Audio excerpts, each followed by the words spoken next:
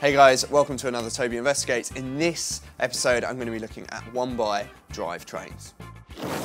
So first of all, for all you guys wondering what I'm on about when I'm talking about 1x drivetrains, it's probably important that we establish just what one is. So let's head over to the bike, take a look. Okay, so what do I mean when I say a 1x drivetrain? Well, it's really quite simple. It has just one chainring up the front. If I had two, it would be a 2x system, and if I had three, it would be a 3x system. Now, they offer a very wide range when you have a number of cogs to choose from at the front here. So why the sudden increase in popularity of the 1x system? Well, it's because now, with modern engineering techniques, we can create systems with a very large range on the cassette here. It means the biggest cog here is very big and the smallest is very small. Now, there are two other factors that also have contributed to the popularity rise of these, and that is the clutch rear mech, this here, having a lot of resistance in it, meaning that this chain is kept nice and tight to stop the chain falling off, which was always a plague of 1x systems of yonder. Also, another very small detail is that manufacturing techniques on the chainrings here mean that we can create teeth that are much better at retaining the chain. And overall, this whole package, the wide range, the better retention of the chain has increased their popularity. So let's look at some advantages and some disadvantages of why you might choose this system. Okay, so now we are all clear on what a 1x drivetrain exactly is. Let's look at some of the advantages of it. Now, first of all, it is really, really clean looking. You'll see that there's just not much stuff on the bike. It's a pretty simple system as it goes.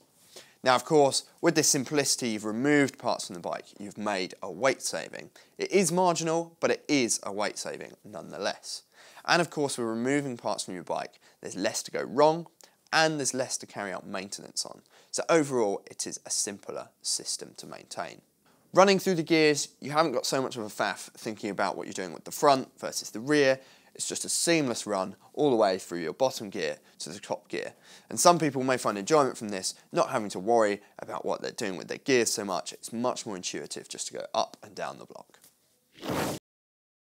So let's think about some disadvantages of a 1x group set. Well, really, in my eyes, I can't see too many. However, some could argue that the range, i.e. your highest gear and your lowest gear, the difference between that just cannot be as big as some 2x or 3x systems.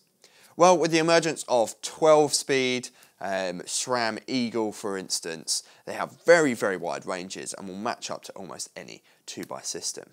The 3x system is still yet to be matched, but if you're going for that, you're probably going for an entirely different type of riding than a 1x setup would go for. Another disadvantage could be considered that 1x drivetrains have been quite expensive for quite some time, but as technology is trickling down into cheaper options, it is becoming more affordable, more accessible for a wider range of people. So it all comes down to the big question, is a 1x drivetrain the right thing for me? Well, I think a lot of people stand to get some advantages out of this. It makes bike riding simpler, easier, more accessible, and therefore more people are going to get enjoyment out of it. As I said earlier, it's lighter, it's cleaner, less maintenance, less to go wrong. The advantages seem to heavily outweigh the disadvantages.